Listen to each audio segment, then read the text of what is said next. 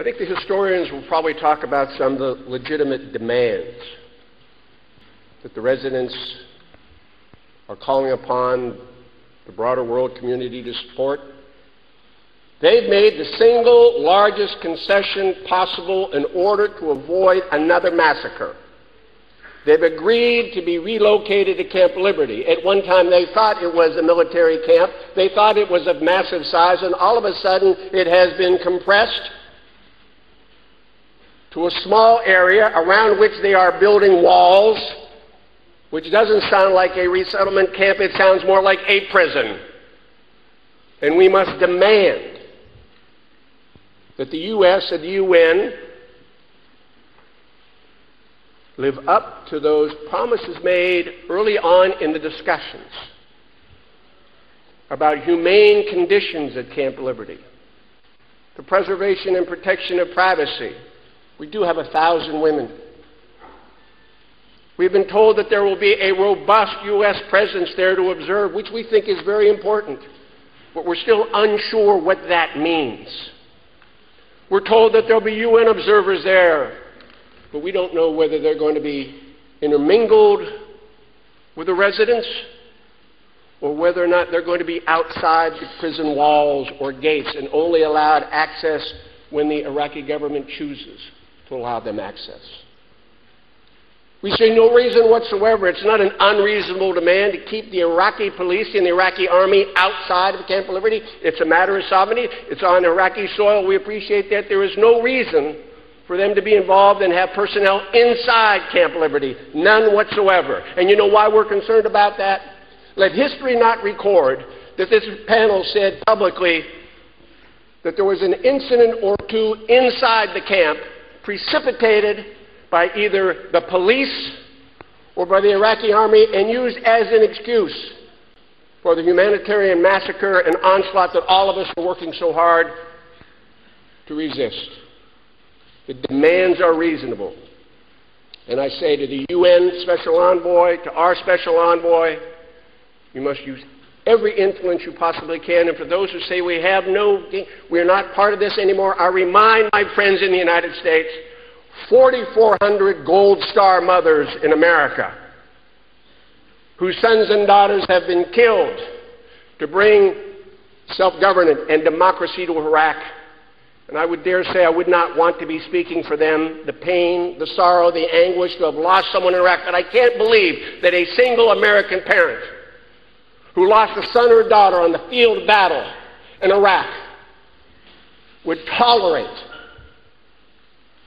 a United States government sitting idly by while the government that their sons and daughters lost their life in fighting to preserve and protect went in and massacred innocent, defenseless citizens of another country.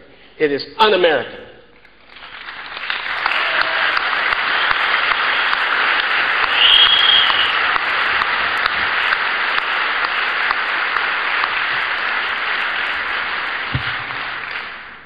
Un-American, unworthy of America. I like to tell people from time to time, America, if it were a product, what we try to sell is a brand. You know, every product that you like, there's a brand associated with it and you're attracted to it.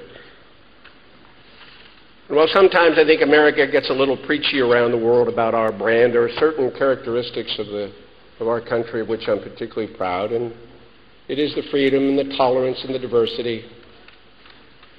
It's also the rule of law, the Constitution of the United States, our credibility.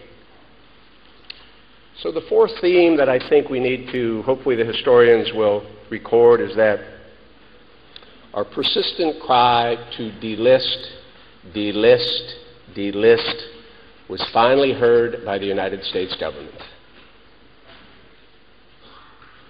The EU, the UK, even the courts in the United States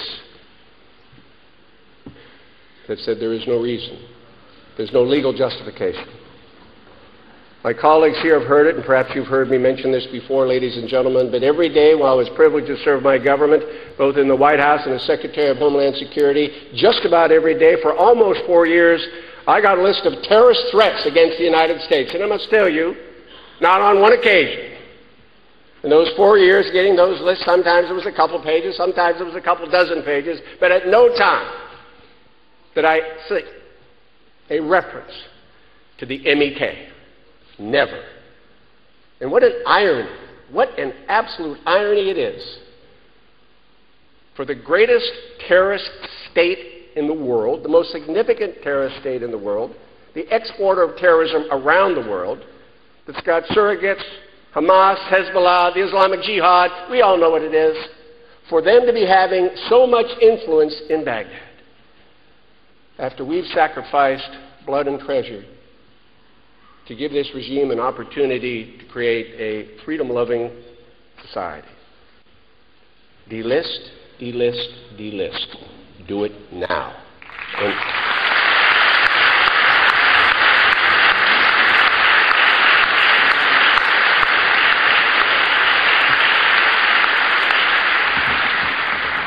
Mrs. Rajvi, again, it is a high honor for me to be associated with you, but also with the distinguished international presence here on the panel.